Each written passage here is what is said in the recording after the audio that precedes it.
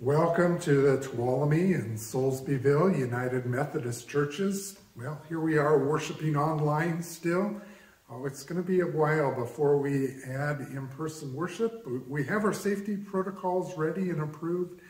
We just need our case rate to go down in the community before we are ready to relaunch again.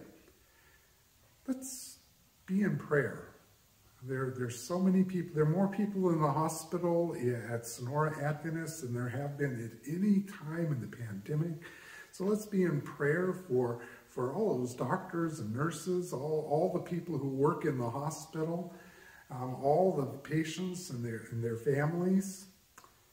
And remember Bob Addison, you know, his prayer needs are ongoing longer term. Also Susan Rundle's brother, Bill Todd, be in prayers for Gary and Susan as they continue to be gathered with family up in Washington. And of course, all those people affected by the fires, the community of Greenville. I imagine the United Methodist Church there was part of what burned down, and boy. Well, let's continue with a word of prayer. Dear Lord, we are so thankful for the day that you have created and shared with us. Lord, you know our hearts, you know all the things that are on our minds. Yeah, you've heard what we've spoken and remembered and all the other things. Lord, we give them to you. Lord, because there are just so many needs for prayer and for your presence right now. And we lift those up just trusting that you're going to be there because we know that you are in our lives. Lord, we see your love and grace and mercy in our lives every day, and we are so grateful and so thankful, and that's how we're still gathering as your community, even though we're distanced apart from one another. We're gathering together and worshiping you and giving you our praise and our thanksgiving. And Lord, we just continue that in this online worship and our worship experience together. And we just ask that you be present with each household as we are connected together. And we pray all of these things in Jesus' name. Amen. Let's just continue with worship.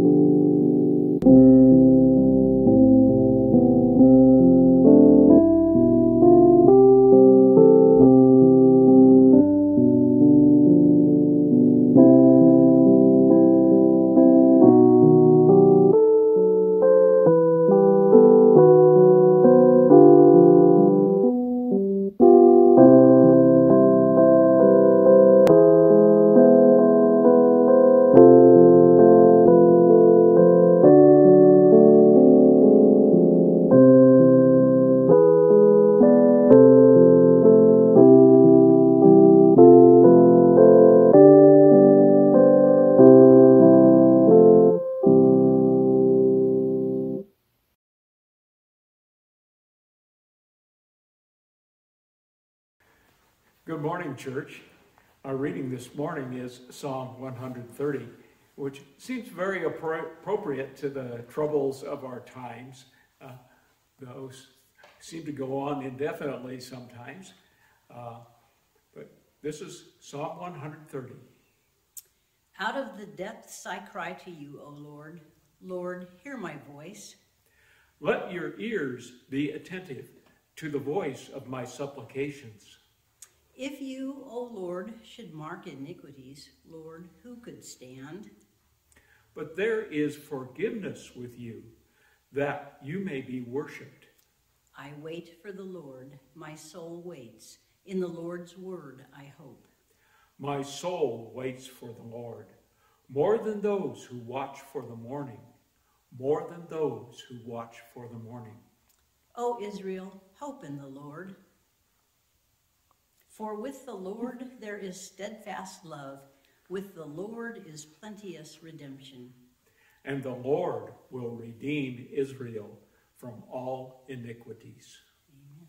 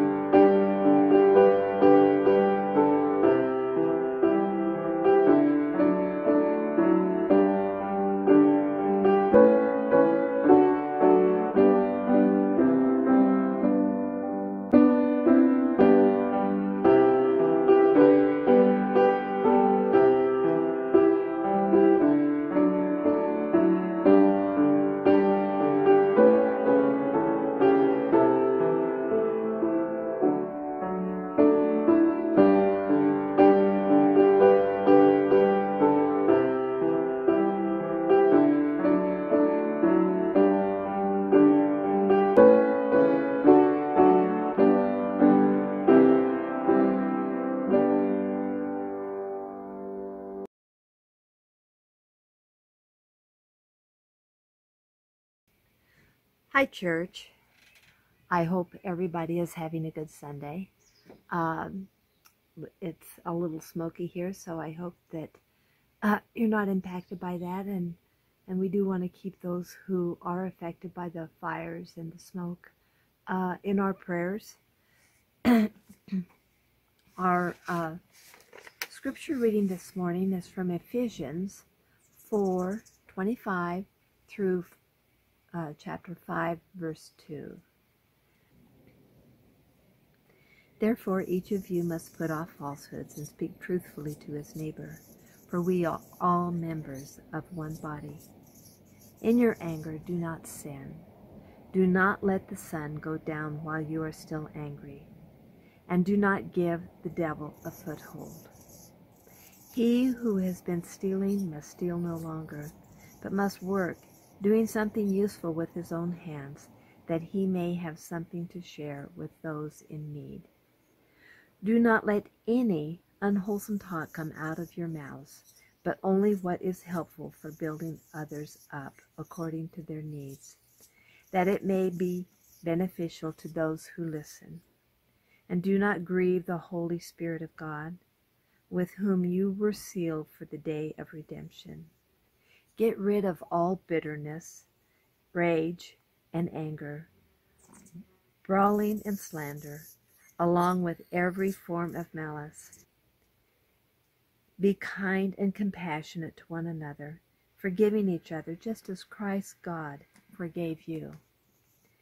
Be imitators of God, therefore, as dearly loved children, and live a life of love just as Christ loved us and gave himself up for us as a fragrant offering and sacrifice to God. May God add this blessing to his word. Amen.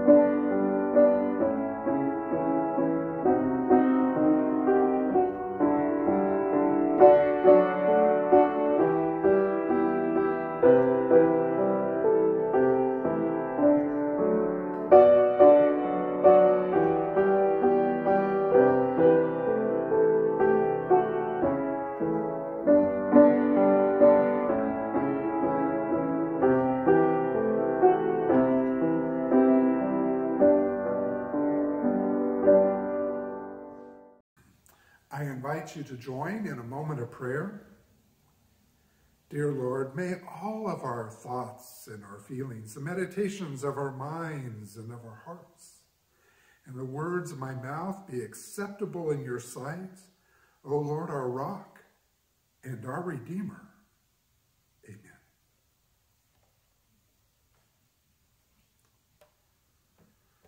Well, you know, our clergy, we get together still, but on Zoom. And so the last time we were talking together, Peggy Bosch, who's our circuit pastor, who's down in Farmington and Escalon, she shared something that was going on that was exciting in the Escalon church. They started to wear these bracelets. And on each bracelet, there's a bee, and the word kind, and there's either a heart or a cross. It's their response to the overwhelming negativity in our news. And a culture so deeply divided with so much hurtful and hateful speech that it's a simple reminder to be kind. And the church members in Escalon, well, they're wearing their bracelets, and then they're telling their friends and their family why they're wearing their Be Kind bracelets. And then, well, some of their friends and neighbors want them, so they just give them away and get another one. It's exactly the message we're hearing in our epistle reading. Boy, don't you think the Apostle Paul, he would have been thrilled if he would have thought of just a simple reminder for these new Christians to remember to be kind. You know, the Apostle Paul wrote these letters to believers in Ephesus to teach them that in practical terms, well, how to be the church. But how do you describe something that is brand new, something that's never existed before? The early church was made up of rich and poor, Jews and Gentiles, slaves and free folks, men and women, and they were confronting centuries of prejudice and cultural divisions that make ours look maybe not so bad. And people who were completely divided by ethnicity, race, class, culture, and gender, well, they were all coming to create this never-before-seen movement. And imagine how these new believers felt when they understood Paul's background. You remember back when he was Saul? Before Paul became a Jesus follower, he was a member of the prominent Jewish sect, the Pharisees, and they separated themselves from the people around them in their religious devotion.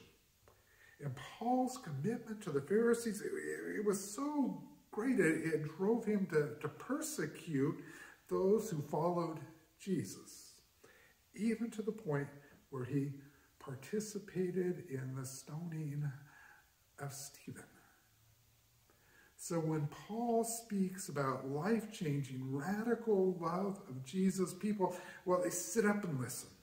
And Paul is making the point in this passage that their commitment to Jesus doesn't have to set them apart, keep them distanced from other people. In fact, he says Jesus' followers will be known by how well they live in community with others. It's not you and me and forget me and Jesus and forget everybody else. No. This is community. And the way we talk can really reveal how committed we are to being Christian. I mean, our actions say a lot too, but anyway, it has nothing to do with an accent or vocabulary or grammar, and everything to do with how we use our God-given gift of speech. It is where we are most notably kind. And you know, do our words heal or do our words hurt? Do we work in service of the truth or falsehood? Do our words build up or do words tear down? And the truth is, besides tearing down, our hateful words can even incite acts of violence. So, such are the concerns that we read about in Ephesians chapters 4 and 5. It's a collection of all these miscellaneous ethical advice. And many of these instructions, they help a congregation understand how to talk. Talk to one another and to others. So let's see what the scripture has to say about the practical ways of being kind. Putting away falsehood, let all of us speak the truth to our neighbors, for we are members of one another. Well, that's kind of a no-brainer, right? Right? Christians are supposed to speak the truth. Everyone knows that. And we imagine ourselves as well, we're fundamentally trustworthy people. But maybe we're getting a bit ahead of ourselves. Sometimes we're led to ask the question that Pontius Pilate famously asked. He said, well, hey, what is the truth? What about all those infamous little white lies? Oh, we intend to not hurt another person's feelings, so just a little fib. What about when the dental hygienist asks you, do you really brush and floss all the time? Oh, sure. What about every single expense that you deduct on your tax returns? Some of them a bit gray. Telling the truth, well, it isn't always so simple and straightforward, isn't it? Think about some examples of things that we say that quickly let us know, hey, dummy, you haven't been quite so truthful here. Do you hear yourself saying, well, I'm only human. Everybody does it. I did what I had to do. It's only business. If I didn't do it, well, somebody else would. It's a victimless crime. I was only following orders. Well, nobody's perfect. If you ever find yourself advancing rationalizations such as these, don't you know? You're already in deep water. Speaking the truth, always and everywhere, is one of the most important ways that we talk as Christians. And the only problem is, don't we fail that test almost daily? Isn't it the fastest way that we just get off track and forget to be kind? Ephesians 4 says something else about how to talk as Christians. Let no evil talk come from your mouths, but only what is useful for building up. The translation, evil as in evil talk, is actually the cleaned up version. Compared to the original Greek, the word literally means something like putrid, or rotting flesh. What sort of talk is worthy of that kind of a description? Putrid.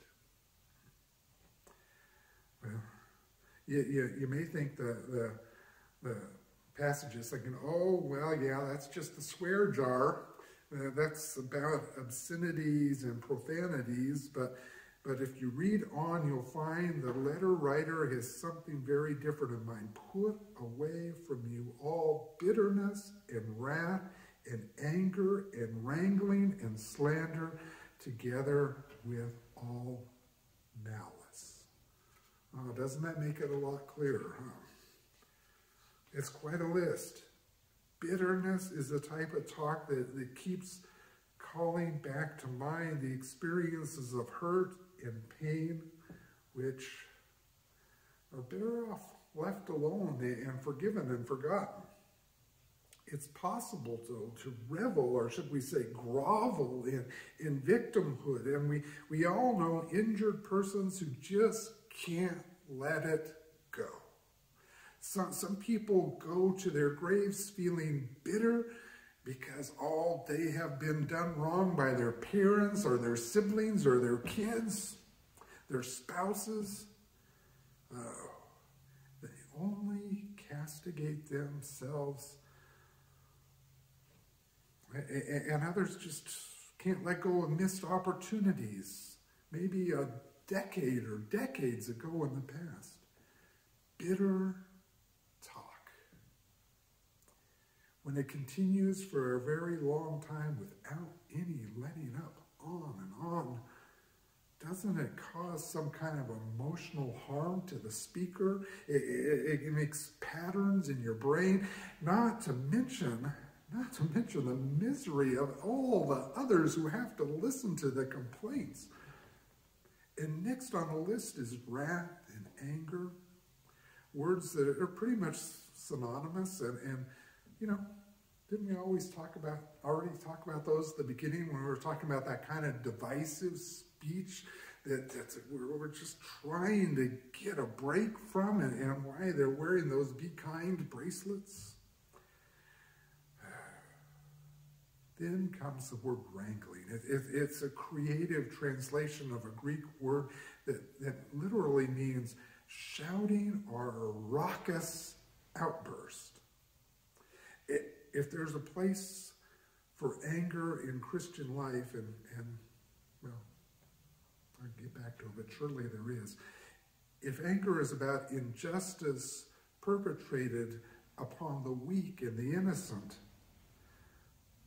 you got to be angry, but so much more focused and disciplined in nature. If you're going to accomplish anything in the long haul, you can't just be an angry mob. Next comes the word slander. The Greek is blasphema. Oh, don't we think we know what that is? It's the Greek word blasphemy. Usually we think of blasphemy as taking the Lord's name in vain, but in the original Greek it means slanderous, gossipy remarks of any kind. You probably don't want me going there, do you? Another Greek word for slander is diabolos, which is the root word for the English word diabolical, or meaning devilish. And it actually occurs earlier in the passage when it talks about not letting the sun go down on your anger.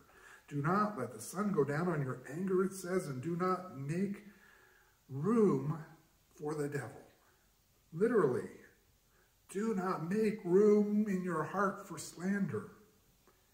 You have heard Satan or the devil referred to well as the father of lies. And that's exactly what this word means. To slander another person is to serve a diabolical purpose. You know, don't we still hang on to some of the illustrations from Scottish biblical writer William Barclay? And his description of slander is pure poetry. He said, "There are reputations murdered over teacups every day. Gossiping over bone china teacups." Well, isn't that a very British image? But you can substitute, well, cardboard coffee cups with Starbucks or whatever label you want to put on it. The tendency is universal. It's a part of us that just loves to pass on that juicy gossip. Regardless of whether or not it's true. The antithesis of this is found in another list in Ephesians. Be kind to one another, tender-hearted, forgiving one another as God in Christ has forgiven you. It doesn't start with us. Forgiving as God in Christ has forgiven us. Now, that is certainly the kind of talk that Christians need to be engaged in. Positive, upbuilding talk is a counterweight to anger and slander and all the rest. It's the thou shalt to that goes with the thou shalt not of the previous verse. Kindness, tenderheartedness, literally compassion, forgiveness. Building blocks of Christian conversation. You know, this isn't weakness. It's not cloying niceness. It's not being a doormat. Rather, it's filling your mouth with positive, affirming talk. It is a strong and a grateful response to the grace and forgiveness that we ourselves have received in Jesus Christ. Sometimes we think of Ned Flanders. You remember him on The Simpsons?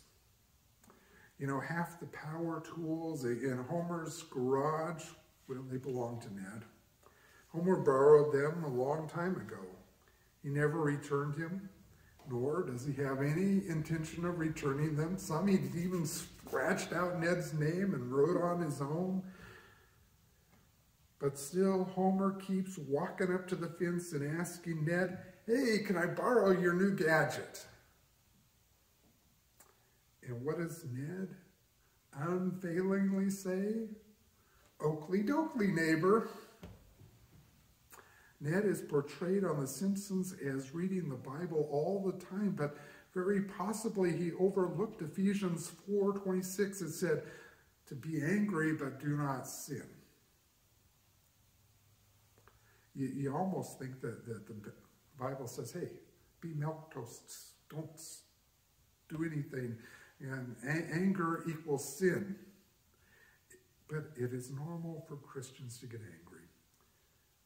It's a little secret here, just between us. The Bible does consider it normal for Christians to get angry. Nowhere in all the many ethical instructions Jesus gives to the disciple do we find that we are commanded to be nice. Did you know that? I bet you thought that the Bible said, be nice. Be a nice guy.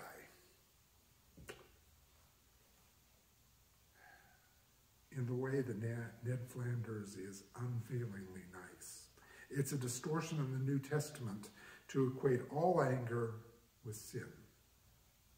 Stand up. There's some things we really need to stand up against. There is so much racist and hateful speech right now. Can't just let it slide. Gotta get angry, but not sin. Stand up, still be kind, offer grace and kindness. Some will say talk is cheap, but not this kind of talk. Kind, compassionate, caring discourse is the rarest commodity in the midst of the fury of soul-destroying hate speech. It's all around us. But this is a type of speech that Christ calls us to utter. It's how we talk like a Christian. Isn't this a time the world really needs Christians to be kind in our words? And it will change actions. It really will. But it starts with remembering to be kind. That's it. That's all I want you to remember this week. Be kind. I'm working on it, and I hope you do too.